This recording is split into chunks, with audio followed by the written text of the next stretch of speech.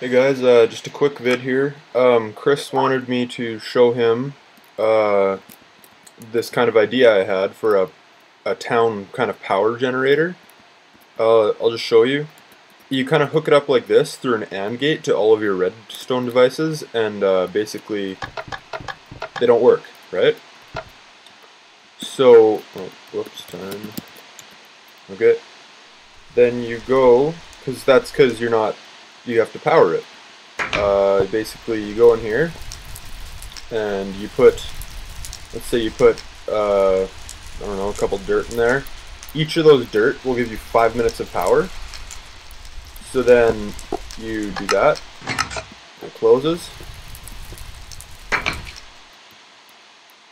and over here, see, now the output's on.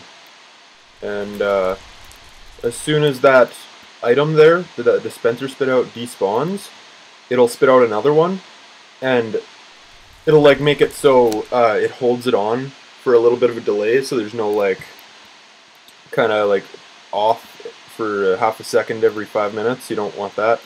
So if there's no more items, this will turn off, and then see now, yeah, when you put in the other input, boom, works.